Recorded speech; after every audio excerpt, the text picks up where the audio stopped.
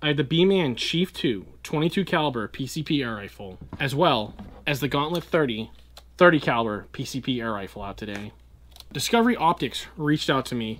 They wanted me to review a couple of their products. I figured I would talk about budget air guns for this video, as well as budget optics. I've been getting a ton of different offers from different manufacturers to promote their product, and honestly, sometimes it just doesn't work out, so I just don't bother making a video and just let them know that I wasn't satisfied with their product. So if you're seeing a video with me promoting something, that means I like it enough to the point where I think I can recommend it to other people. Especially those, I know there's a ton of people in the comments looking for budget options. Let's focus on some budget-friendly stuff, like this Beeman Chief II. The gun itself is $210. This scope is 60 bucks. So for $270 right then and there, the scope and the PCP, that's under 300 bucks. Now these scope rings will set you over the $300 budget limit, so you could technically go for a little bit cheaper option there. These go for about 40 bucks for the rings. They're actually pretty nice scope rings, but you could technically cut back a little bit on that, and I think you'd be probably good to go sub $300 price range. Now let's start off with the scope. The first thing you would notice when you pick this thing up is that it's extremely lightweight. It doesn't have a focus adjustment, but we take this thing out to 30 and 70 yards. I honestly couldn't even tell that I needed to adjust anything. It looked crystal clear the whole way through. So no problems with there. Now, the turret adjustment. These numbers aren't actually written in or imprinted on the scope. It's just a sticker, and the sticker's already coming off. So out of the whole scope, that is probably my only issue with it. For being a budget optic, it doesn't have to have every single option on the planet. It's not illuminated or anything like that. It's just very basic and simple. You get pretty clear clarity out of it. The adjustment range is pretty good. You could take this thing easily out to 100 yards, no problem, with the 3x9 power. So going back and forth between those adjustments and magnification, no complaints whatsoever. It does what it needs to do. I don't know how powerful of a rifle you could put that on, but say for like this pellet gun, I don't think you're ever going to have a problem with this losing zero. Now for the Beeman Chief II, price tag is $210. Fill pressure, 3,000 PSI, 40 shots per fill. You will not need a moderator on this. It's pretty quiet, so that's one extra savings you don't need to spend on here as a moderator or an adapter for one. Now for negatives on this. This bolt handle is sometimes hard to cock back. You can see it has a slot cut out for where you can put the bolt and rest it in, which is fine. But then it has a slot a little bit further. That's where you have to pull it back to actually cock the gun. So sometimes you think you got it all the way, but it's not there. You need to recock it. Now, the only real issue with this, say you have a magazine in, if you throw this bolt forward and it's not actually cocked, you're putting a round in the chamber. You're going to click the trigger, and then it's not going to fire. You're going to pull the bolt back again, cock it, and then you're going to push the bolt forward. And then you're going to have a double feed. So, if you have it back here, you can take the magazine out. Then you can throw the bolt forward, and you'll only have one round in the chamber. So you just have to be kind of mindful for that. A lot of people kind of forget, and they just throw a second round in, and then you got a double feed. So, not the end of the world, but just something to look out for. Let's bring this thing outside. I'll show you what this thing can do 30 and at 70 yards. So let's go over that right now, and I'll meet you back here. We have the Beeman Chief II, the Discovery Optics MS 3-9 power scope, and we got these JSB exact pellets. We're at about 30 yards. Let's sight in here. I think it was at 100 last time, so let me adjust the scope. We'll do a couple groups, and then I want to do a know your limits. We are untethered because obviously that's going to require a little bit more of a budget, and I want to keep this as low as possible on the price scale. See where we are on the target. Gonna aim for center bullseye.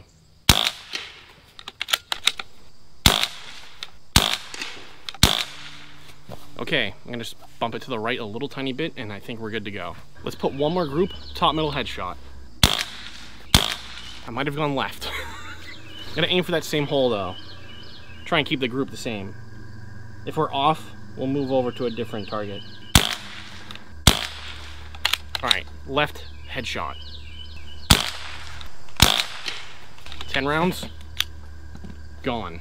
Let's try one of these new mags. I'm not a big fan of these right now. Let's go for that far left center line. Let's go far right center line.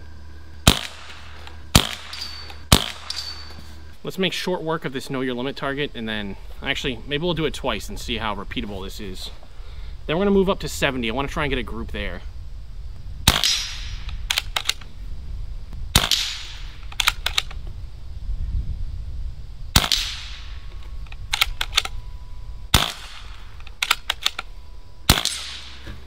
All right, we were a little bit left on that last one. Let's do it one more time.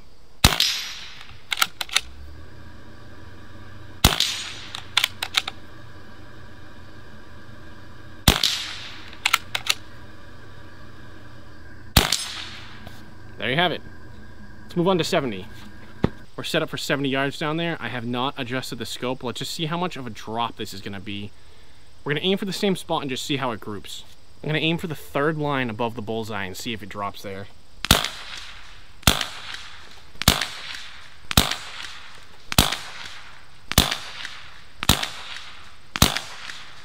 Okay, so aside from those, I think there's 2 flyers that went hole and hole on the left side. That group's not too bad. Maybe like 4 inches at 70 yards with pellets. I've had better luck with this when I tested it out prior to this video. I could probably tighten that up a little bit better. We are only using exact pellets, so if we can find slugs that work really well in this, those groups should tighten up even better. Let's see if I can hit that spray paint though. No problem.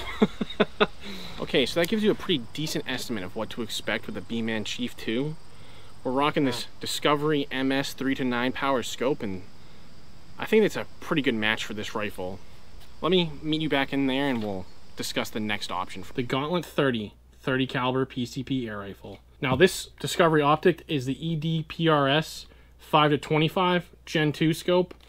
A little bit more expensive. I'm going to show you what I've been dealing with that I can kind of compare this scope with though. And that's what really got me going on this video, is this scope is so comparable to some of the other ones that I have. And it's on sale. It's a little bit cheaper than the other optics that I've been using. I have so many Arkans. I have Vortex. Comparing this to the Arkan, I have to say this is nearly identical to it. So if you're looking for a nice budget option, it's not low range, it's in the mid tier, I would say. It's definitely not $1,000, it's right around $300. So it's not gonna absolutely break the bank, but it's giving you an optic that has options on it that cost up in the $500 range, I would say, on average. So for 300 bucks, you're going pretty close to about 50% of the cost on some of these things. You're getting close to that. Now, the cons on this. It's a heavy boy, just like the Arkan. That's my only complaint with these optics. They're very heavy, but if you're okay with that, you're going to get one hell of a deal for an optic. The clarity on them is crystal clear. You get illumination, you have fine-tuning on your focus. The turrets are gigantic. You have 0 reset. So what's a 0 reset? Basically, if, say, you sighted to 100 yards and then you wanted to move to 70 yards, well, you can take the turret cover off and then set that as your 0. So when you're adjusting for higher ranges or closer ranges, then you can make your adjustments there. And then if you want to go back to 100 yards or whatever, well, then you just put it back to where you zeroed it. Very simple and easy to kind of adjust on the fly with that. So that's very nice. Same scope rings as on the other one. These are around $40 a piece for that. So you're talking we'll say $350 for this. And then the 30 caliber Gauntlet goes for, I think it's $500 right now. Maybe some sales a little bit cheaper. And then with the moderator, you're talking right around $1,000 for this whole setup. And I think that's an actual pretty good budget deal. It's not super budget deal like the other Beeman Chief II setup, where it was right around $300. This thing it's 100% worth the money to me. The accuracy, the consistency. This one's regulated versus the unregulated Beeman. Huge cylinder. You get right around, I think it is 28 shots before you hit the reg limit on this. So you got potential out of that. 4 mags per fill. Negatives on this though, I'm not a big fan of the stock. I have this M-Lock Picatinny rail, but this portion of the stock is not very stable. Wiggles around, so if you put a bipod on it, you might get some wiggle in there. I would go with resting something on the bottle, get a clamp, and go that route versus this. So that's my only real big issue with the Gauntlet. Other than that, this thing's an absolute powerhouse. It's insanely accurate. When you pair it with these Griffin boat tail slugs, it's just incredible. Take these FX 44.8 grain. You can save some money with pellets, and they'll still get the job done. I'd say up to 70 yards, you get really good accuracy with those pellets. You go beyond that, you can still get good accuracy, but you might get some flyers and whatnot. The slugs seem to have better consistency grouping at 100 yards. Now, the only other con on this scope is the finish. I don't know if this is going to be something that happens to the rest of it, or maybe, I don't know if something got on it, but there is a little tiny bit of rust on there. That could be from me. I don't know if I had something on my fingers and it just ate away at the finish. That could just be a fluke thing, because everywhere else it's fine. It's just that one little spot. So I couldn't tell you on that for sure. Let's go out and put this thing through its paces. We'll do 30 again, 70, and then we'll step up a little bit and do 100. And then I'll meet you back here. See where we are at 35 yards. Center bullseye. Okay, center bullseye. Let's do one more. Same hole. We're gonna go just a hair to the left. Let's go for that top middle headshot. This Gauntlet with this Griffin ammo is an absolute monster. You pair it with a pretty decent scope, and I think this is probably one of the best options where you have a complete setup for a rifle, including that moderator, under $1,000. Alright, know your limits time. Let's do this and move on to 70.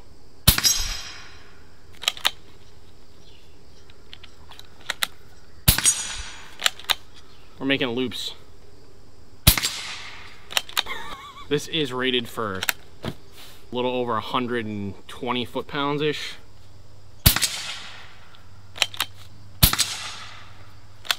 Kind of double tap it. I think I need to go just a tiny hair left. Next set of targets. I just have to wait for those to stop so I can actually see where it's hitting. This finally throws those around.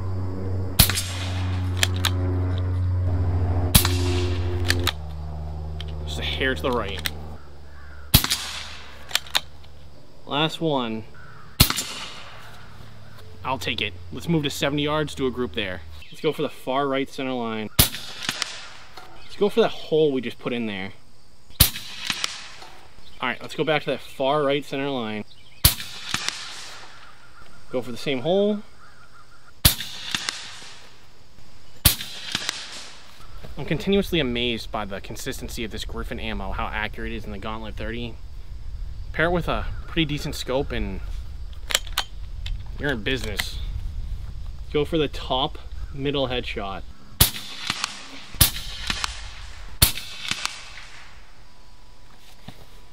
Just, it's impressive for how cheap this gun is in comparison to so many others. You would never believe you're getting the accuracy that this thing puts out from a budget air gun. Sub $500 on sale. These used to go for $400, sometimes even $380. 100 yards. I'm not gonna adjust the scope. Let's just see where this drops and we'll adjust from there. Let's aim for the neckline. Nearly hit bullseye. Let's aim for the hole that we just put in there. I don't think you can get any better than that. You see that bore that's up there? What about the turkey? Last but not least, the ram. All right, so that's going to wrap it up here. I'll meet you back in there. And that's going to wrap it up for this video, going over budget options, getting started into air guns. I'm a big fan of that Beeman Chief II. For the price and how capable it is, I'd say within 50 yards, you have pretty much a little laser beam for an air gun right there. It's insanely consistent with those pellets, and for how cheap they are, you can't complain. Now, you step it up to the Gauntlet, you're getting a ton more accuracy at longer range, obviously a lot more power, and regulation. The regulated ability on that is just perfect because you're getting incredible consistency. You cannot complain about that at all, especially for the price. $500 off sale is still a damn good deal for that gun. You cannot go wrong with the Gauntlet 30. Pair it with these Griffin Bowtail slugs, and you can't beat it. I'm telling you, you cannot beat that. It is just so precise for so cheap. And then you pair it with a nice scope. You don't even need that ED PRS Gen II. You could get something a little bit cheaper. I just prefer that because I use the Arkin, and I can give a direct comparison to that Arkin. And I've been using those for probably close to 2 years, and I really like those. So going from those to Discovery, I'm really liking the Discovery optic just the same. For the same price, giving you two different options right there.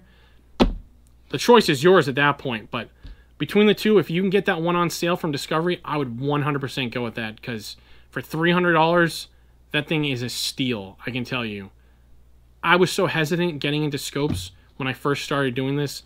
I'd get those UTG scopes for like 40 bucks, and they're trying to be like all this like tactical stuff and whatnot, but it's just ridiculous. It's trying to do all these things like a jack of all trades, but it doesn't do any of them well.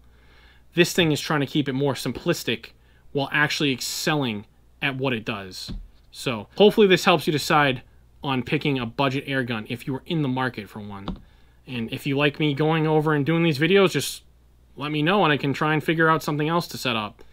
If there's something you have in mind you want me to try, just let me know. Maybe I'll pick it up and do it on. I can certainly tell you this though, I still don't like GoPro Hero 11s. The battery sucks in them. They overheat still. I'm indoors and this thing's overheated right at the end. Killed off the battery. Had to replace the camera. So I'll see you in the next one.